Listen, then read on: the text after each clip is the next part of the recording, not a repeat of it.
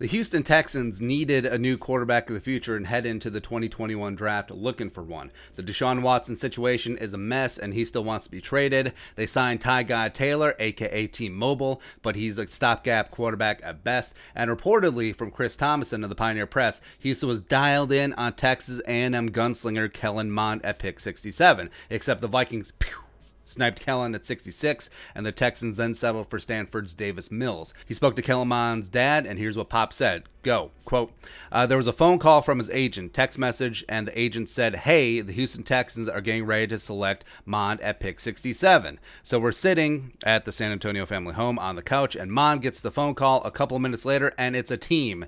Then he hung up the phone, and he goes, I'm going to the Vikings. The Texans had already told his agent they're getting ready to take him at pick 67. The Vikings happened to have the pick 66. Houston wound up choosing Stanford quarterback Davis Mills with the next pick. It wasn't supposed to be Mills, Kevin Mond said. It was going to be Kellen, end quote. And Mond would have made a lot of sense for the Houston Texans because they're a long way away from competing, so they need something to keep fans' interest. And Kellen Mond, a localish kid, grew up in San Antonio, about 200 miles away from Houston, played at College Station, which is even closer. Plus, their offensive line, besides Tunsil, is straight up garbage. So a quarterback who could run would be a plus. Additionally, new head coach David Culley was also passing game coordinator with the Ravens, so he knows a thing or two about quarterbacks who can run. And Mond would have been a draw for the fans, but it didn't quite work out.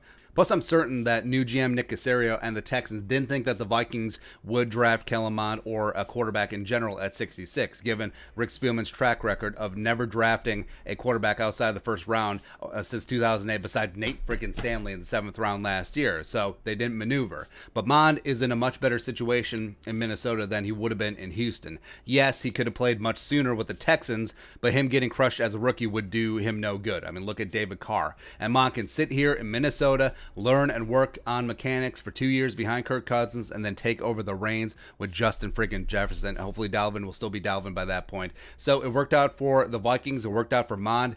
Not so much for the Texans and Davis Mills. By the way, if you're a praying person, pray. Pray for Davis Mills. It's going to be a very tough road to hoe for him.